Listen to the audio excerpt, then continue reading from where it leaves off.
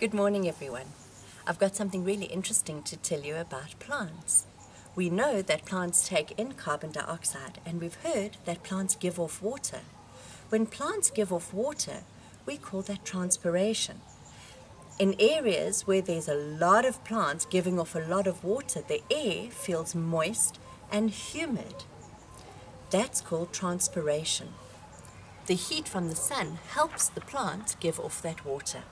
Look at this chart. It's as if the sun is taking a big drink of water. In areas where there are lots of plants and trees, it seems to attract the rain. In areas where there are not a lot of plants, it seems very, very dry, and the air feels very dry. You don't find humid air in deserts. Let's see if we can figure out if plants really do give off water. That sounds like a strange thing. Let's see. Look what I've got here. This is something you can do at home.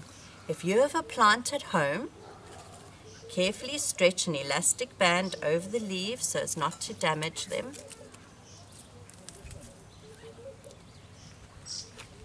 Find a clear plastic bag.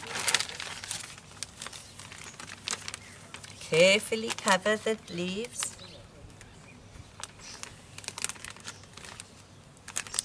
And put the plastic bag underneath the rubber band to make sure that the plant is totally covered. Now we're going to give our plant a drink of water.